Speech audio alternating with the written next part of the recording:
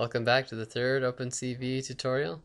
In this video we're just going to go through and add some trackbars so that we can easily trackbar sliders so that we can easily change the values that we hard coded in here before. So to do this we're going to need to create some space above the for loop here. We'll create an array of characters using char trackbar name. Let's go ahead and just set it up with 10 in case we want some more trackbars later. We're going to need a new window that's going to show these trackbars, so above that I'll type named window. I'm going to call it select colors. And then it wants a second flag of we just set to 0. Now when trackbars are called, each time the trackbar is moved it calls a function that's where some code can be executed. For us we're not going to have any code executed, but we still need to create a dummy function. So up at the top I'll create one, I'll call it void my trackbar. I'll pass in an int and a void, which is it is expecting, even though it won't be used. So now down below we can type out sprint. Actually, before we do that, let's declare a couple of variables. hmin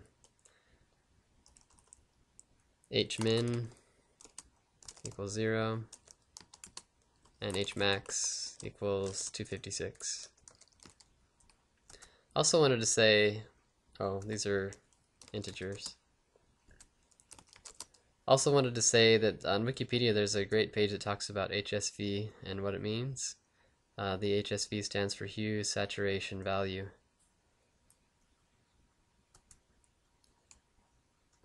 So, create a couple of trackbars down below now. Let's start by typing out sprintf trackbar name, comma, minimum hmin,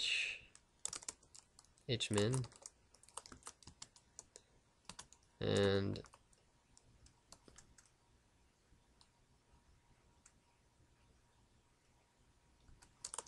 there we go. Sprintf trackbar name max h, and we'll type in our variable hmax. The next we'll actually create the trackbars, so create trackbar min h, in the window select colors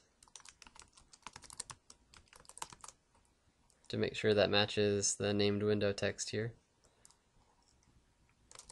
And then by reference we'll pass the minimum value hmin, we'll pass hmax, and the dummy function my trackbar. We'll do that again. Second trackbar for max h. In the same window select colors. This time we'll pass in by reference hmax, and then the variable hmax, and my trackbar again. So now we want to pass these variables. So when the sliders are moved, we want the values to change for h. So I'll take this minimum h value of 10 here that's hard coded, and I'll change it to hmin. Then I'll take the maximum value that's hard coded to 110 and I'll change it to hmax. And we'll see what happens when we run this.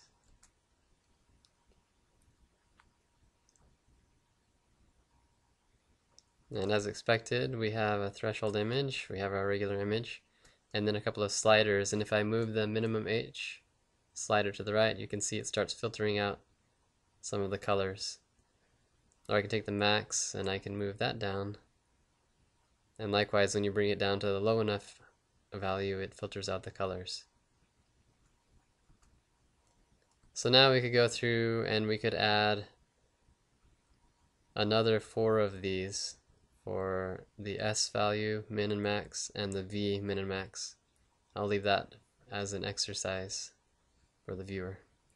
That's it for this time.